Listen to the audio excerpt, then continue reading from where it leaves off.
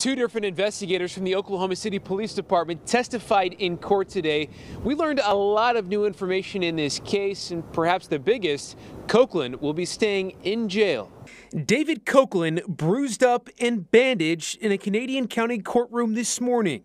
The 48-year-old not showing much emotion after learning he will not receive a bond. The decision coming after prosecutors revealed new evidence about the night in December. They say he drove drunk, killing 19-year-olds Sean Tucker and Luke Ross.